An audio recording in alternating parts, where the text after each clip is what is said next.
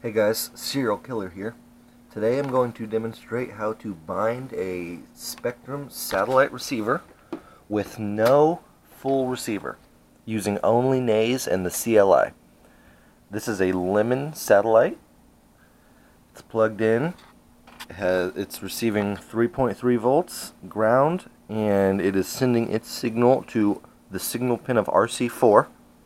This is a nays integrated tricopter body from RC Explorer. However, this works on any iteration of the nays.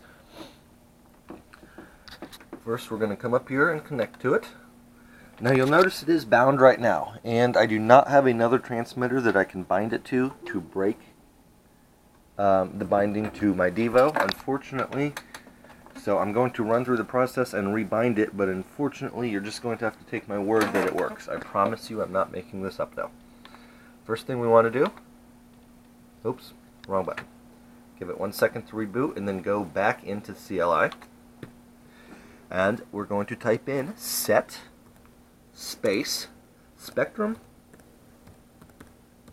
underscore sat underscore bind equals, I'm going to use 5. The number here tells the nays what type of receiver it is.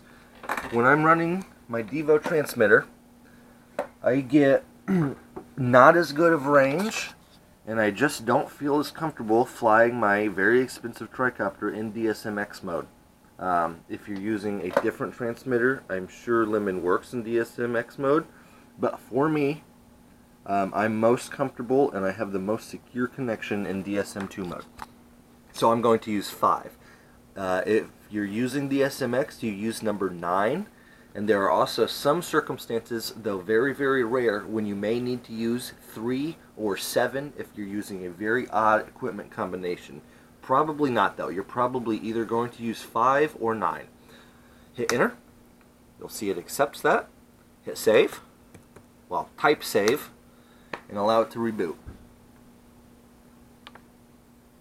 Take just a second to reboot. You know you're rebooted, and as soon as it lets you go to... Okay. As soon as it lets you choose one of these other tabs, you know it's finished rebooting. Now what we can do is we can disconnect. We want to come down here. We want to remove power. It's easier for me to unplug it right here. The board is powered down. Now, if your satellite is powered by the onboard 3.3 volt regulator, all you need to do is apply USB power. If it's powered by some other regulator, you'll need to use your flight pack. What you want to do is get your transmitter ready. I know Devo's kind of a little bit weird how binding works, so if you need to shut it off and turn it back on holding the bind button, then do whatever your transmitter requires. I have mine turned down all the way down to the lowest power setting, which is 100 microwatts, and that makes it so I don't have to be 3 meters away. So now we're going to power the board back up. As soon as you apply power to the board, it's going to put the satellite into bind mode.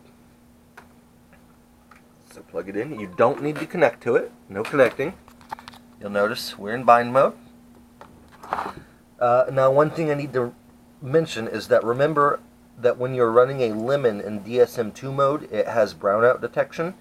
So the light may go solid or it may flash slower when it's actually bound. Just keep that in mind. If I would wait longer between power down and power back up, it would come back on solid, but I don't think I waited long enough. Anyway, I just want to make sure I have the correct number of channels.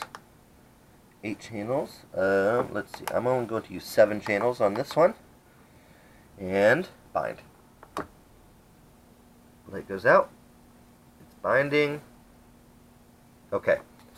So now, as I mentioned, it didn't have a long enough for the capacitor to totally discharge, so it thinks there's been a brownout, but that flashing light is actually saying it's bound. Enter. So now what we need to do, now's the tricky part. I mean, not tricky, but now's the step that you cannot skip. You need to unpower your board, pull out the USB, disconnect the satellite. If you power the board back up again with the satellite connected, it will forget that bind and put it back into bind mode. Make sure you disconnect your satellite before you apply power. plug the board back in, go over to connect, go over to CLI, type in the same thing, spektrum_sat_bind equals. This time we're going to go to 0 because we're turning off the satellite bind feature. Hit enter. It accepted that. Hit save. Allow it to reboot. Just a minute. Once again, you can choose anywhere else as soon as it allows you. Okay, it's rebooted.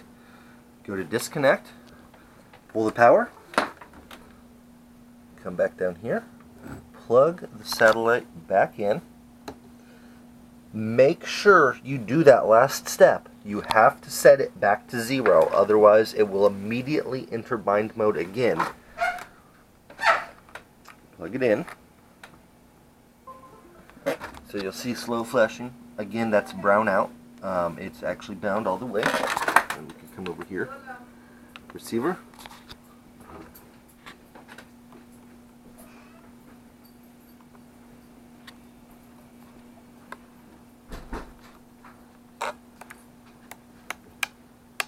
There you go.